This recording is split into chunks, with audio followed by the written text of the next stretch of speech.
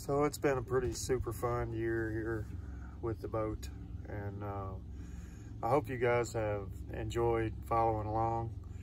It hadn't always been fun. As a matter of fact, a lot of times it was a real bear, but it was worth it.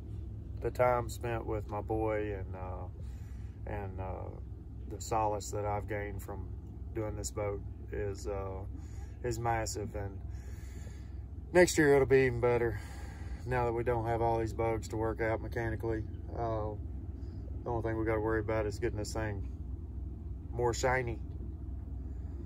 So more shiny is good at this point, and some new gauges, sea deck, just a lot of things we got planned before next season. But I've enjoyed myself, and I hope you guys have enjoyed following along, and there's more to come, so stick around.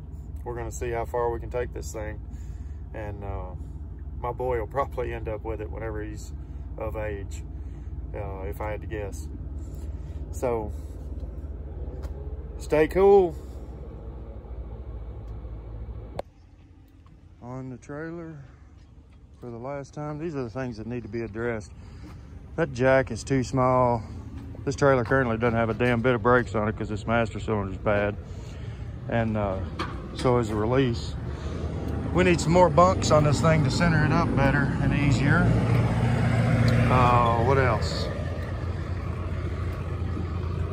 Stuff that needs to be addressed on the boat. That gimbal ring over there is gonna need some attention on the starboard. And you can see right here where I epoxied that into that bell housing. I told you it'd hold for the rest of the season. It looks like it's kicked a little bit, so we're gonna have to do something different.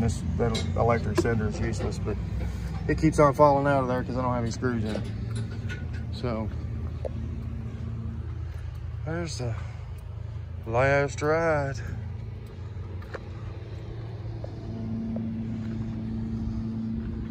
For this year. Be back next year. Right up there's Alley 1, or Alley 2 rather, Marina.